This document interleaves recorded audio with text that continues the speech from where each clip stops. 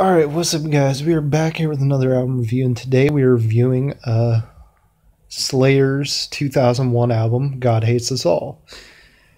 This is one of their best albums in my opinion, and it's got, of course, the song Disciple on it. Disciple is one of Slayer's best songs.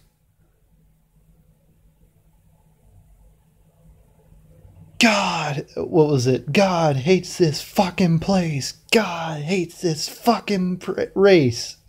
God hates this fucking place. God hates this fucking race. That's what it is. Oh, just a great badass riff, and the drums on it are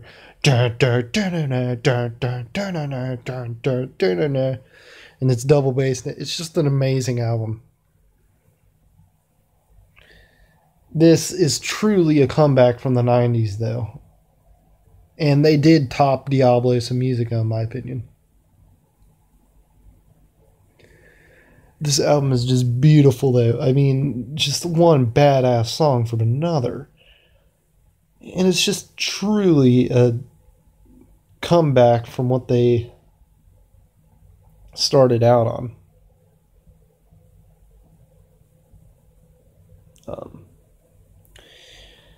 So, yeah. I didn't want to spend long on this one because I'm going to go up to 2 minutes maybe, but just, yeah, this album is beautiful, and it's just a great comeback from the shitty shit that they put out in the 90s, those two fucking awful albums.